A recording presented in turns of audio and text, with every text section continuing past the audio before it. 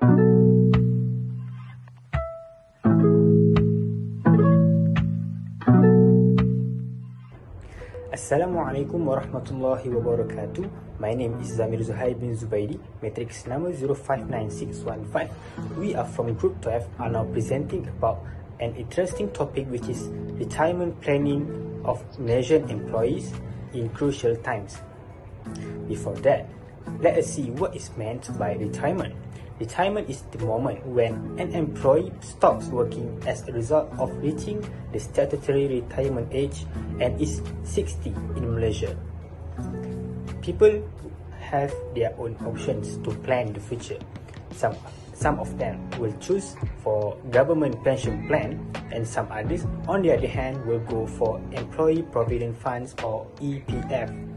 However, since 2020, when the pandemic COVID-19 has hit the world, the awareness of retirement planning among public has been lowered, since people are having a very tough times relating to employees' financial positions. In Malaysia, the Employees Provident Fund or EPF is a mandatory social security institution established under the Employees Provident Fund Act 1981. Contributions to EPF are required by the Act for both employees and employers, and it includes both private and non-pensionable public sector employees. However, some employees contribute more than the minimum statutory rate as part of additional fringe benefits to employees.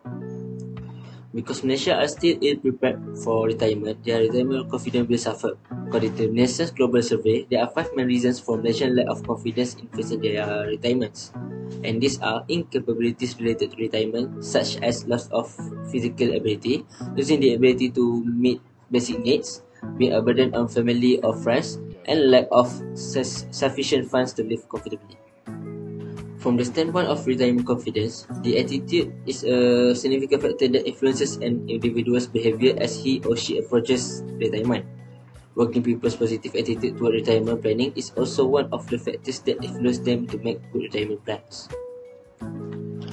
It is necessary to have financial knowledge as well as the understanding, confidence, and motivation to make financial judgment and decisions.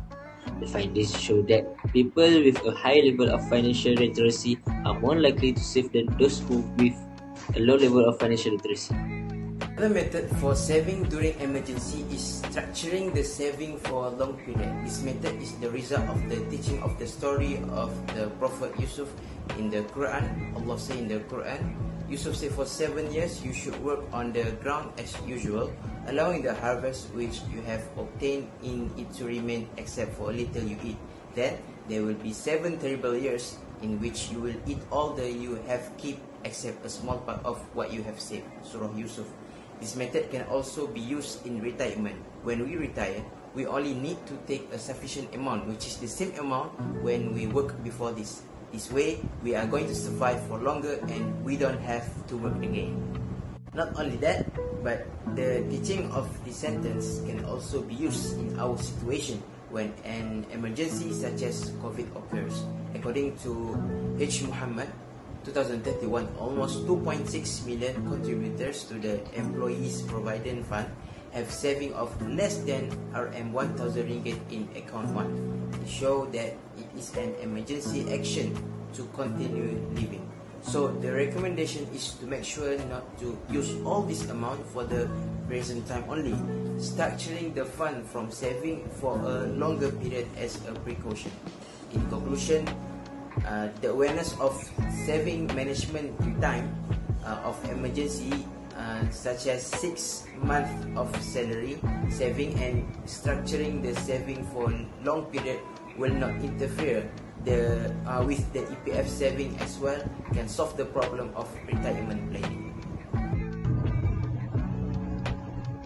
Assalamualaikum warahmatullahi wabarakatuh and welcome everyone. My name is Faiz bin KAMARUDDIN.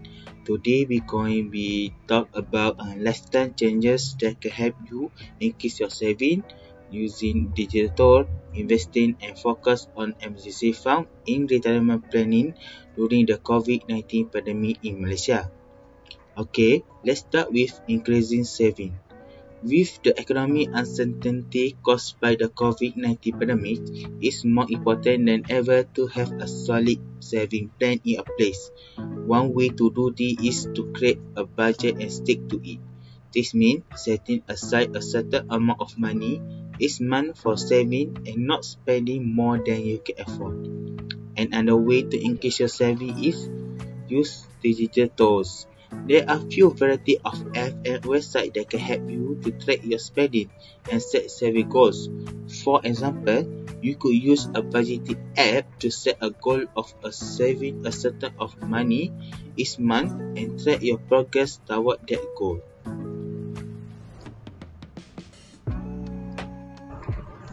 Now let's talk about investing. Investing is a great way to grow your money over time. However, it is important to do your research and invest in something that aligns with your risk tolerance and financial goals. For example, if you're looking for a more conservative investment option, you could consider investing in a savings account or a fixed deposit. If you are comfortable with more risk, you could consider investing in stock or mutual funds. Finally, let's talk about the importance of an emergency fund. An emergency fund is a savings account that you could use to cover unexpected expenses such as a medical emergency or job loss.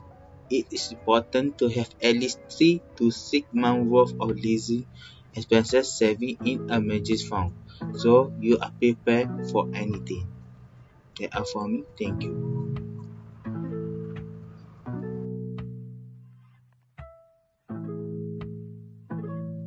Assalamualaikum, my name is Muhammad AKMAL bin Abdul Rahim. My metric number is 059126. I will present on the topic of budget awareness. Smart budget management is important to ensure our financial resources are sufficient and avoid making mistakes by committing risk. The 50, 30 and 20 budgeting strategy is one of the phases they may take while creating their budget.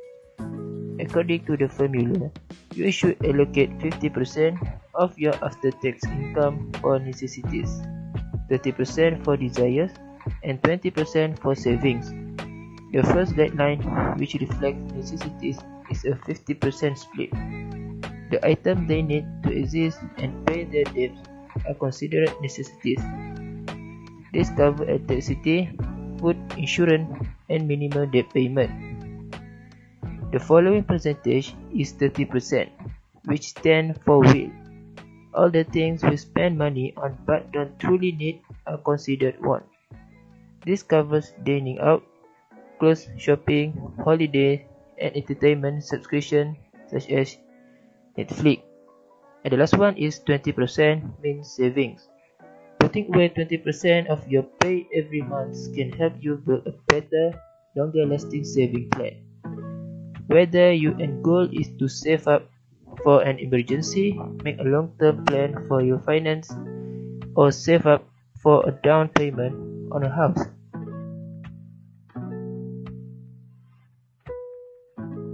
Next is about the awareness of passive income.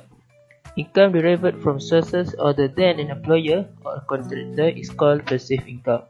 In order to secure in possession of money in retirement, passive income is important to guarantee the supply of money in the future.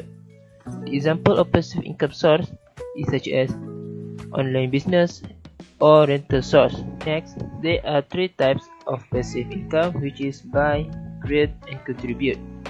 For buy, passive income investment include dividend stocks, bonds, annuities, and rental properties. You could also buy a small business.